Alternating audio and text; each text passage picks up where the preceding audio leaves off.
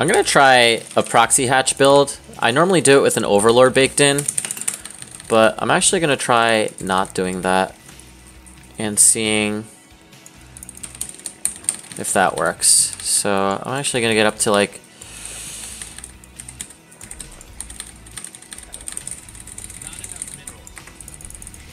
16. Yeah.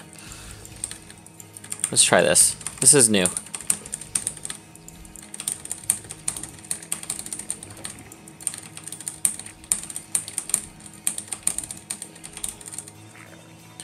Okay, this times out okay. And then we're gonna get our pool next. It's a waste of larva that could be producing in exchange for a sharper timing. So let's see how this plays. Maybe we extract her out 2 more drones. That sounds okay. Okay. And maybe we do an overlord. Where should we put it? Maybe over CRNet. And then when this thing is about half, we actually get 2 gases for reals. For realsies.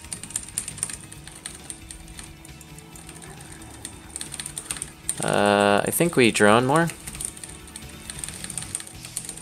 We need a queen at home to be able to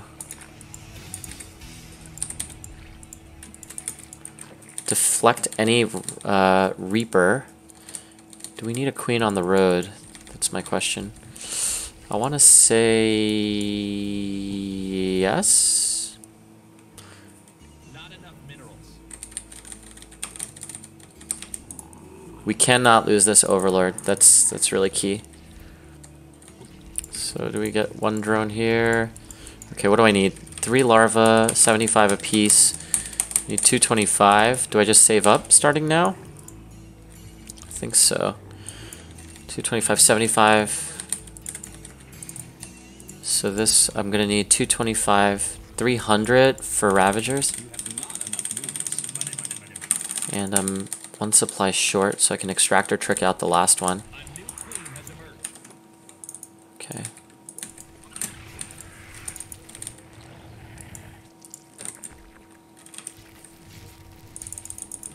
Let's do this.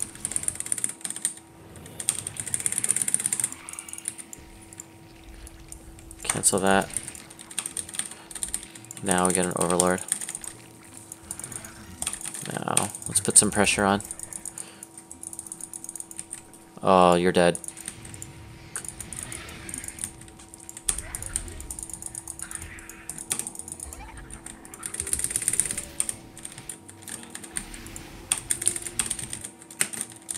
And we get more roaches here.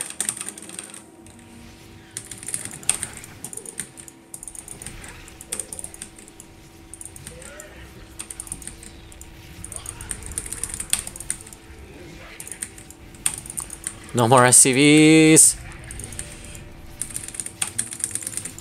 There we go. GG. It's on. I like the timing of this one. It's a little different. Not building the overlord into the build. I actually like that.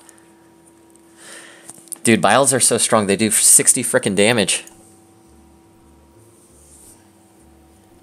It's for all you Zerg players, it's a good way to just take a quick, cheap game off of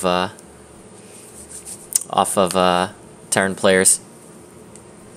So let's review that builder. We go 2 drones. We send out the first drone that comes out of an egg.